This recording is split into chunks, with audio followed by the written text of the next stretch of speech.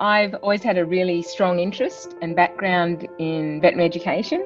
So pretty much alongside my veterinary passion, which is all things medicine, being involved in veterinary education has become one of the most rewarding parts of my career.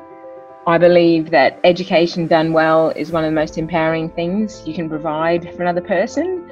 And so I think to learn more, to feel more confident, to really know you're doing the very best that you can for each patient is very rewarding on many levels. I'm a third year vet student out at UQ in Gatton, and I started my position here as a casual CCR, and I've just recently stepped into a senior position, so helping Zoe be more across like the Jindalee practice while she manages both Underwood and Jindalee.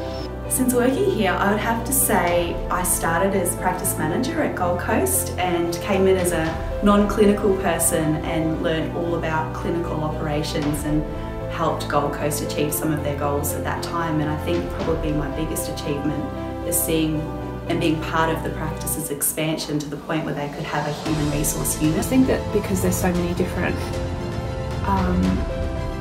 it's a big brand, AEA, so you've got AES, and you've got ICU, and you've got management with AEA. There's so many places to move that I think depending on your stage in life they've got something for you. I've just taken on a new role in ICU at the moment, facilitating all of the nursing assistant training.